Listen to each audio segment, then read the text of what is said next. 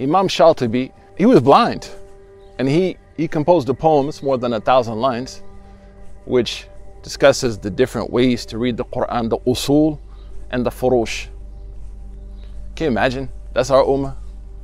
That's what our blind people did. In his poem, he says, وَاعْلَمْ أَنَّ حَبْلَ اللَّهِ فِينَا كِتَابُهُ فَجَاهِدْ بِهِ حِبْلَ الْعِيدَ مُتَحَبِّلًا. Ya Allah. He said, you have to know that the rope of God amongst us is the Quran. It's called Hablullah because the habl is something that you grab onto in a time of need to reach a goal, to accomplish something. And for us, the Prophet ﷺ said that the Quran, Hablullahi mamdudu min as-sama', is the rope of God extending from the heavens that we are responsible for holding up. This is a good hadith. I say that because sometimes I find people like, oh, Quran is hard, or I struggle with it, but nobody struggles with Netflix. Nobody struggles to watch The Office. You know what I'm saying? Nobody struggles to play the new PS5. Why is it that shaitan and our nafs make us feel like the Quran is something we can't handle?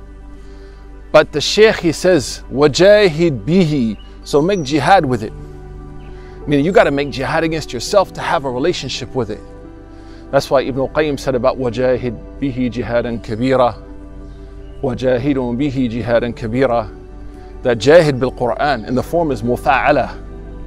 You know what I mean? Mushtaraka. That there's going to be some opposition. That the book won't come easy to you. But I can say this. Start to give at least 5 minutes a day for the Quran. Get back with me after 1 month and tell me how you feel after that. And you tell me about the unlimited doors that Allah subhanahu wa ta'ala will open for you when you have a relationship with His book, with His words. There's no better way to get close to Allah except with His words. When someone came to Sayyidina Uthman ibn Affan radiyallahu anhu and said, how do I get close to Allah? He said, I know no easier way than with His words. So make a little effort, man. Struggle a little. Push ourselves a little and see where the Quran takes us.